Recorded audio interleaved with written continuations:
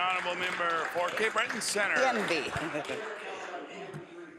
Thank you, Mr. Speaker. Mr. Speaker, my question is for the Minister of Health. Nursing homes in Nova Scotia need to be adequately staffed in order for vulnerable seniors to get the care they need and deserve. This government's cuts to nursing home budgets means facilities are trying to do more with less. Jane Meadus, a lawyer at the Toronto-based Advocacy Centre for the Elderly, says there is an indifference towards seniors in care that would not be accepted in other facilities. She says that the attitude is, and I quote, "This is just the way it is, and this is what we have to put up with," and I'll table that. Mr. Speaker, does the minister think it is acceptable that seniors in nursing homes can't even get a hot meal because by the time the CCA gets to them, their meal is cold? The Honourable Minister of Health. Thank you, Mr. Speaker. And in fact, I don't agree with the assessment that the member cited of this individual from Toronto.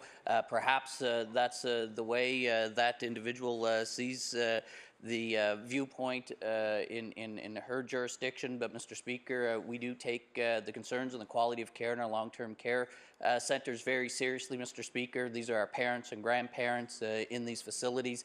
That's why we appointed an expert panel, Mr. Speaker. The three individuals there have impeccable records in their research and their clinical experiences. Look forward to getting the recommendations from them so that we can then move forward, Mr. Speaker, on improving quality of care in long-term care in Nova Scotia. The honourable member for Cape Breton Centre. Mr. Speaker, one of the consequences of seniors staying at home longer is that they are more frail when they're placed in long-term care.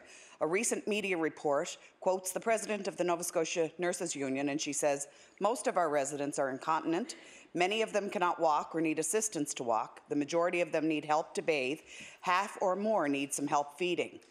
The requirement for those seniors has escalated and the funding hasn't changed. And Mr. Speaker, I brought that example from a Glace Bay family in long-term care in Glace Bay that the resident needs to call her daughter 50 kilometres away to tell her that she needs to pee or that she's fallen.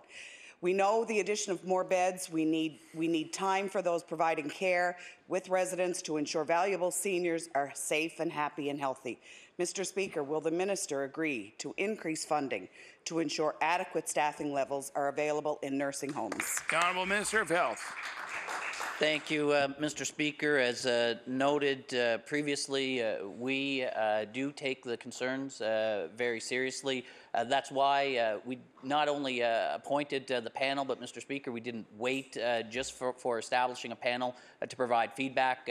We've been taking action on recommendations that have come in previously.